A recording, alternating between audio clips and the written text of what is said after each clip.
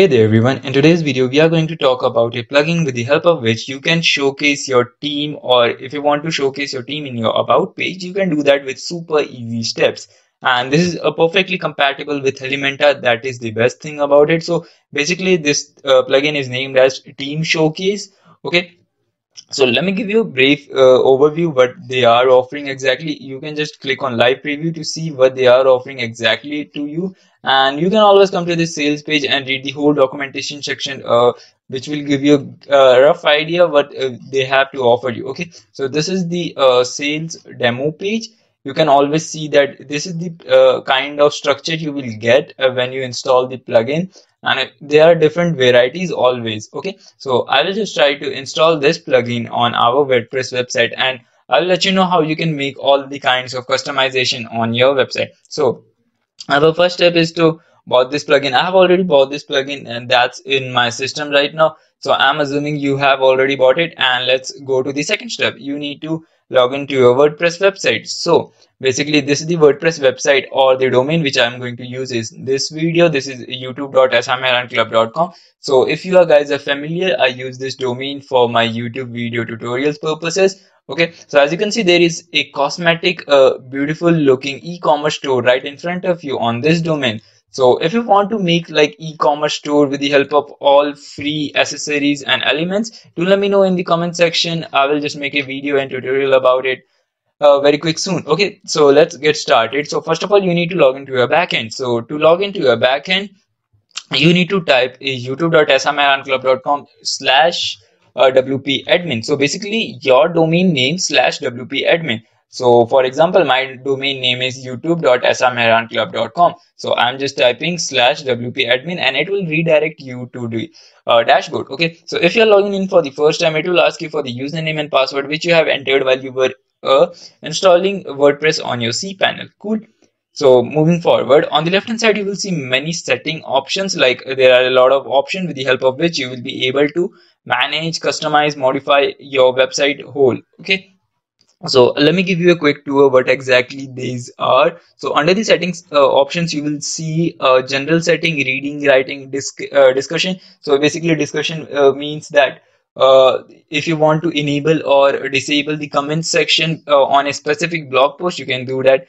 And privacy, permalink. So basically permalink is one of the important aspect. You need to always select this post permalink so that the page name is will be your URL. Okay, so cool. Let's save this, and moving forward to the tool section. Under the tool section, you will see import export tool. You will see a WP reset tool. That is an external plugin which I have installed.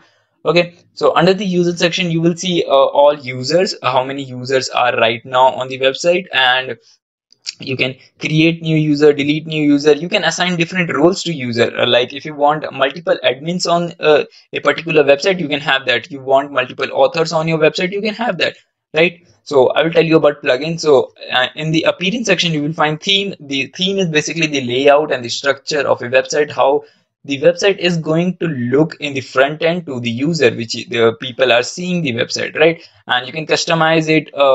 Widget area, there are a lot of widget menus. You can always customize the menu section, and there are a theme option and other, all that. So moving forward to the plugin section. So today we are going to install this plugin, right? So basically plugin are some short coded script with the help of which you will be able to extend some kind of functionality on your website, right? So in short, like if you want to install a certain slider on your website, right, then you need to have a slider plugin. Like one of the famous is Slider Revolution, right? So once you have it, then you will be able to install a slider successfully. Or for an example, if you want a contact form on your website, then you need to have Contact Form 7 plugin, right? Basically, there are a lot of contact plugin as well. You need to pick according to yours. So today we are going to add this plugin. Click on Add New, and by default, WordPress provide you n numbers of free plugin as well. But the thing is, there are some kind of differentiation between free and paid plugin. So let me give you a Okay, it's like as you can see, Yoast SEO is a free plugin right now, but the thing is their main feature, key feature functionality is hidden and has been unlocked in their premium plugin. Like with the help of premium plugin, you will be able to add 5 key phrases at a time, right? That is a great thing, right? So that is the one major difference which you get on like free plugin. So I always suggest you, if you have a small bit of money to invest at the very initial stage, always go for a premium plugin and a premium thing. That would really give you a great edge. Okay, so let's upload the plugin, select the file. Here is the file. I'll just click on install now. So basically I have already uploaded the file and it will show some kind of error to me. So I will just move forward to the install section. As you can see, it shows me error because destination folder already consists of that file. Let me show you, I have already uploaded that file. I just need to activate it. As you can see, it is already uploaded. Let's activate it. Okay, it's super simple. As you have activated it, there is a, as you can see, there is an option called team showcase. Okay, so once you click on this option, then it will redirect you to the plugin option. Okay, so with the help of this section, you will be able to create your own about section. Click on create widget and name this widget. Let it be like about, or let it be team. Okay, so here you will see how your team section will look, and here are the people. You can add people, you can name them. So there are 6 people right now, if I'm not wrong, 336. Okay, let's delete some of them so that everything will be on a same page, then we will have it. Okay, right now we have 2 people, so you can change their name, their position. Here is the position and their address and contact information, bio and social signals, right? So if you want to name is anything, like let it be Rohit. Okay, you can change it. And you want the position to be CEO, you can change that. You can upload a new photograph of them. You can change the contact information by here, and you can change the biography. Here is the short biography. If you click one of them, you will see the biography like C info. And you want to change their social signals, you can do as well. If you want to remove this, just make it a hashtag or just remove it, that will be gone. Cool.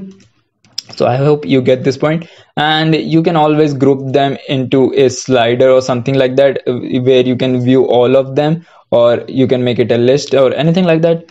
Just I will not group them right now. And you can change the name of the widget, like meet our team. You can call it something like about us, right? You can change that as well. Okay, and call to action button, which page do you want to redirect this button to, right? You can change this heading name and the button title as well. So let me tell you how you can change the layout. So right now it's a grid mode. You can change it to like cards, right? You can change it to like galleries. You can change it to like list. Let it be like this. This looks good to me. Okay, and coming back to this, you can center align the text as well. Okay, this is looking beautiful to me. And here is the style option. You can change the background color. Right now background color is transparent. You can change the link color. You can change the call to action button. Okay, the color looks fine to me. Okay, let's save it and let's try to implement this particular widget on our website. Coming back here, now you will get a short code. Okay, so you need to paste this short code on any of the pages which where you want to implement this particular about section. Okay, I'll just copy this short code. Coming back to my website, as I am using Elementor, I have some very good privileges to edit the page right in front of you, right? If I want to edit it, I just need to click on edit with Elementor, and the Elementor page builder will open right in front of you, and I will be able to easily edit each and every section in front of you. Let me show you. Let the page load perfectly. Okay, as it is loaded perfectly, if I want to add a section where I want to showcase my team, I will just click here, add new section, and let it be HTML or shortcode. Okay, I'll just put this shortcode here. Here is the option, and I'll paste this shortcode, update it, and coming back to my website, and I will just refresh it. Cool. And let's go down and see that page has been updated or not. As you can see, this team section has been perfectly imported on your website, right? And the best part about this particular widget is that it is also mobile responsive, which gives you a perfect view, right? As you can see in mobile, it's looking really amazing, isn't it?